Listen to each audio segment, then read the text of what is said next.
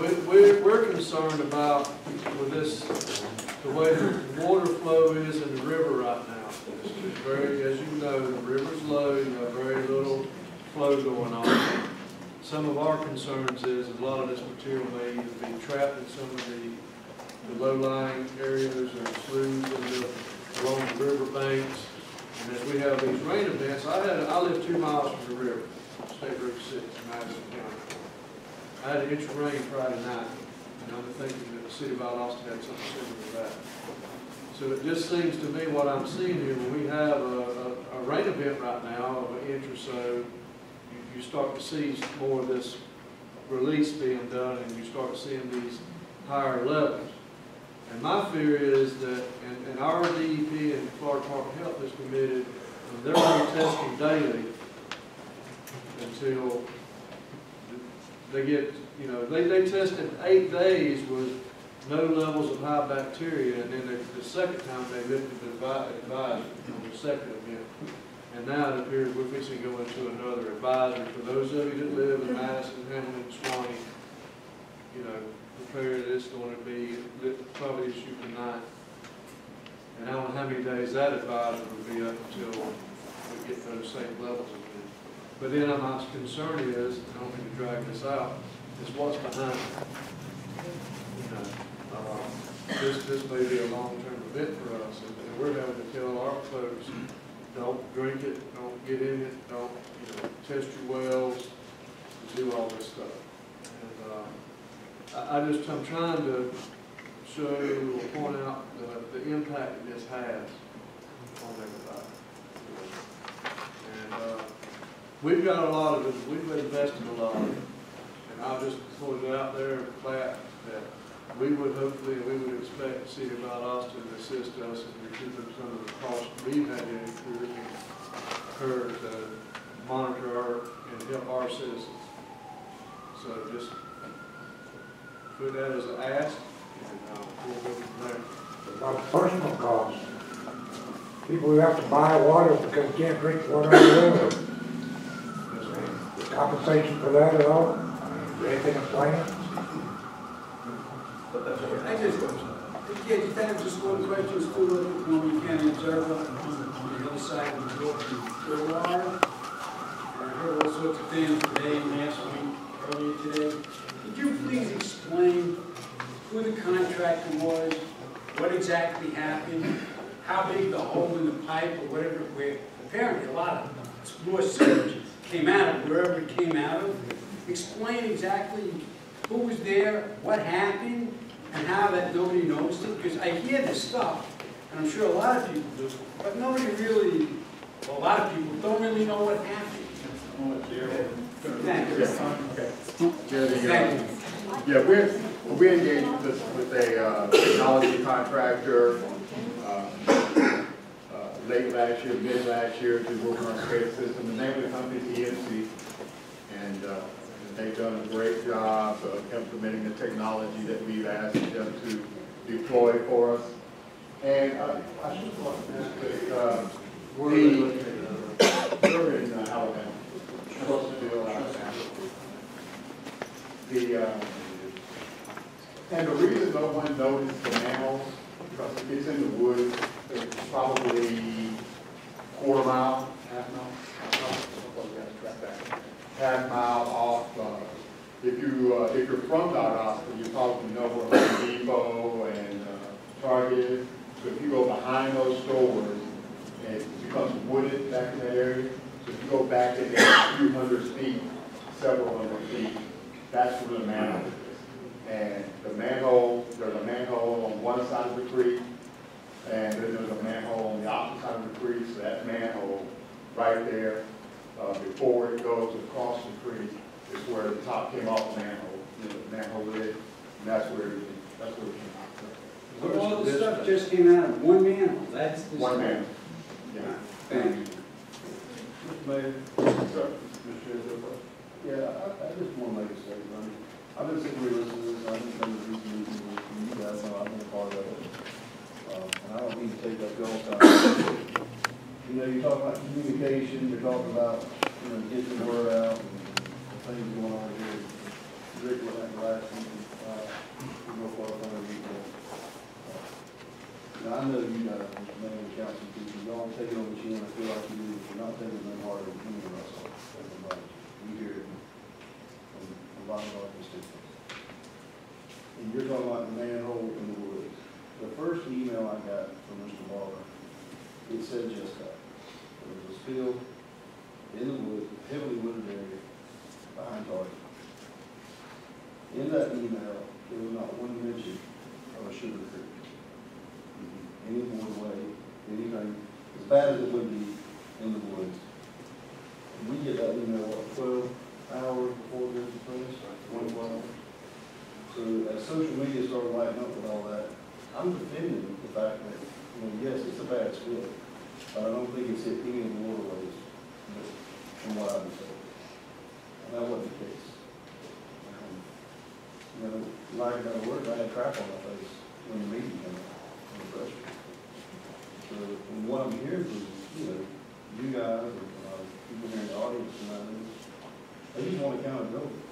You guys send me out to work on a manhole, you send me out to work on a pole, if one's I think we had a supervisor there, somebody needs to be there to answer for these mistakes that are being made.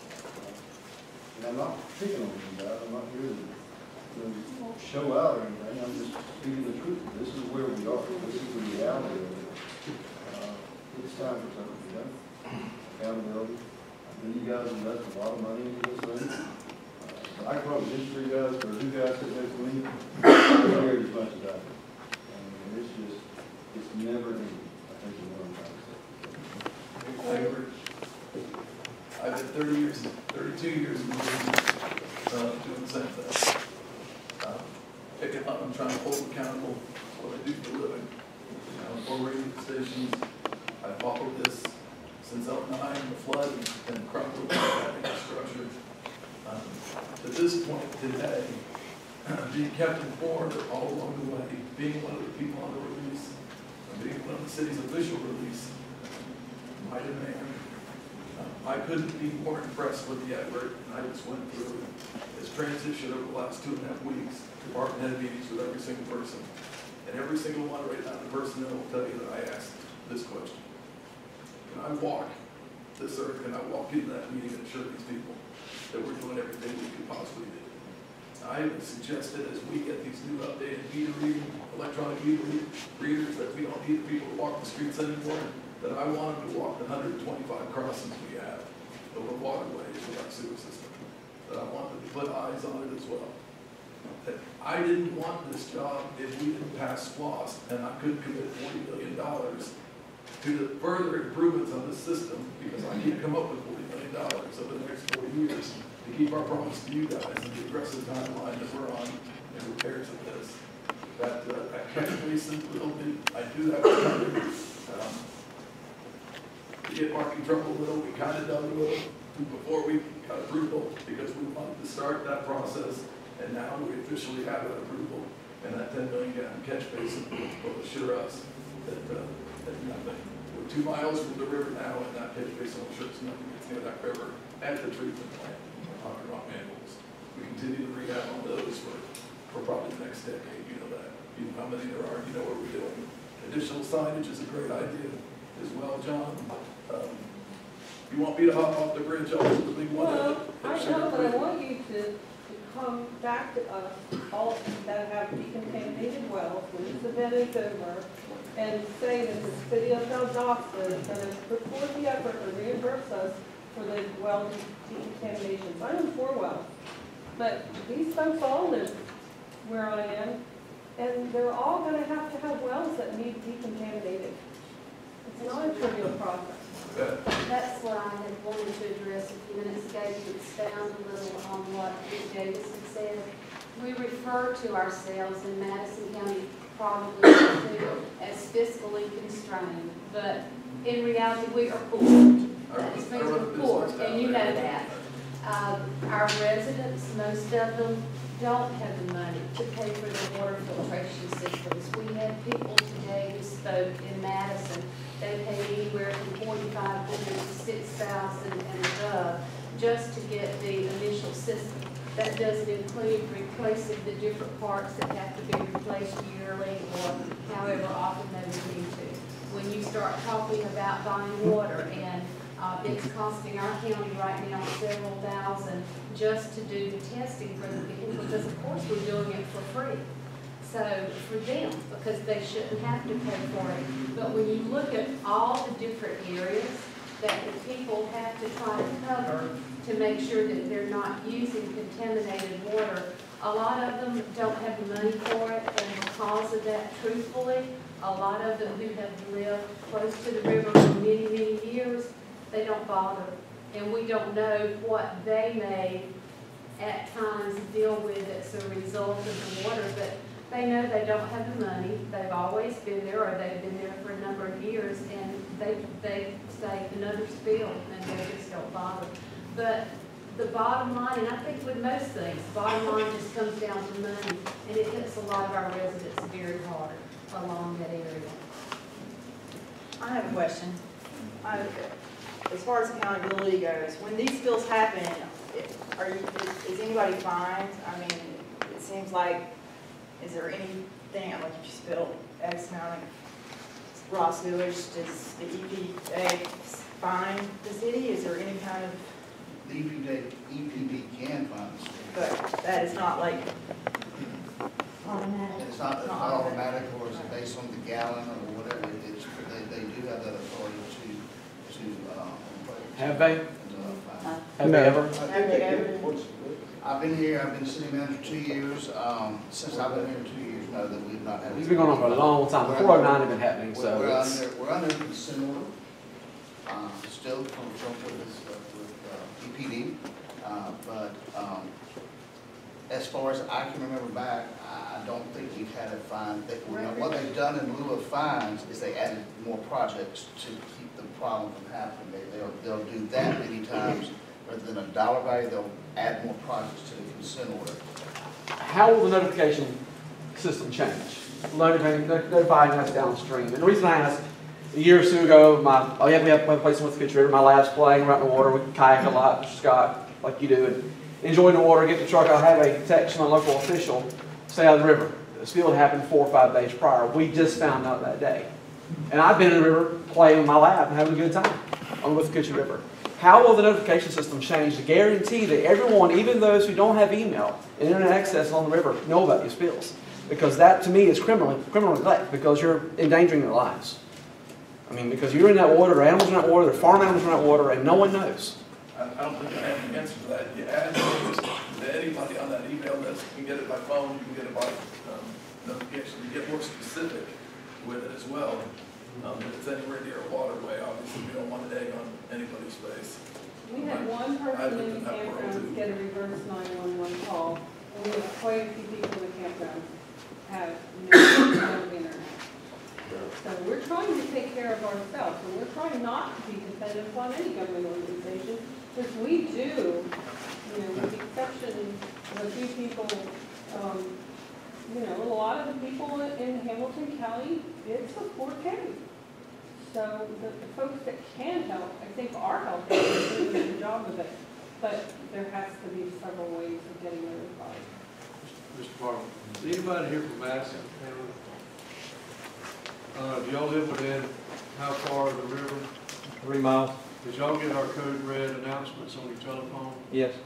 Okay, so we have a code red system in Madison County in our emergency management, and pinpoint target areas in the county, put out a blast phone call, automated message that gives those type of warnings. I'm glad to see that in our county, I think that system worked pretty good. And so I don't know if Hamilton or Swanee has code red or similar type announcement notification system. Y'all are relying a lot on the systems to tell you communications.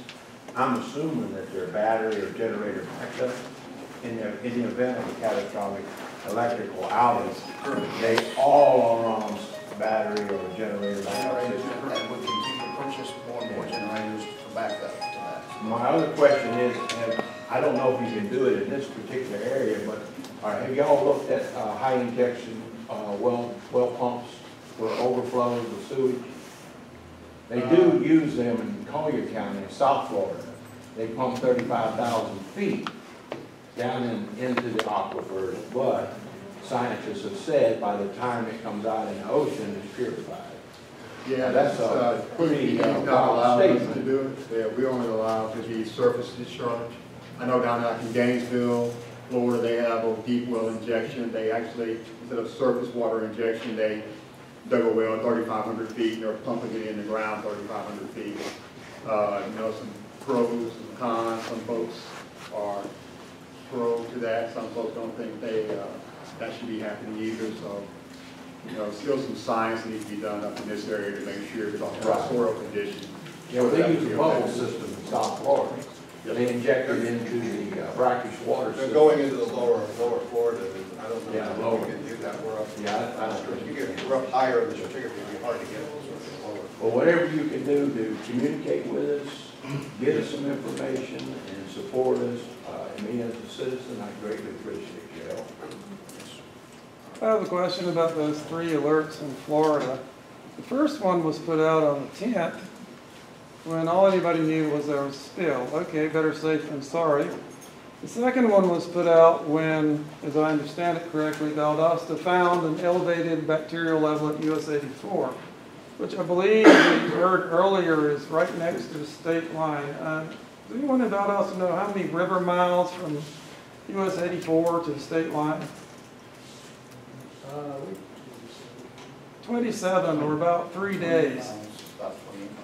And is anybody measuring at the intermediate boat ramps to see how the sewage is moving down the river? Valdosta, for example, is Valdosta doing that? No. We have an answer from Tom Murdy of Swanee River Water Management District. We have done that, yes. As you know. Did you do it at Knights Ferry and Nankin? We haven't done it consistently, but we have done it, when a spill, when a location popped up, either at 84 or at 31, and we looked upstream and downstream in conjunction with DOH and DEP on specific days. Yeah, it's specific. And we did the same. But with brackets. Okay, and with the Knights Ferry, Nankin, US 84, and state line, but Valdosta has not. Valdosta basically flushed its sewage down the river. No, sir. I'm gonna have to interrupt you there. When I, just like the gentleman here said, when we got that hot spot at Knights Creek, we went down there. And we took our crew down there. They took samples. They did the lab work. We took it to a lab in Thomasville because we know folks are gonna say, oh, they're just making the numbers up. The numbers that you were posting on your Facebook were much higher than the independent lab and our own folks said.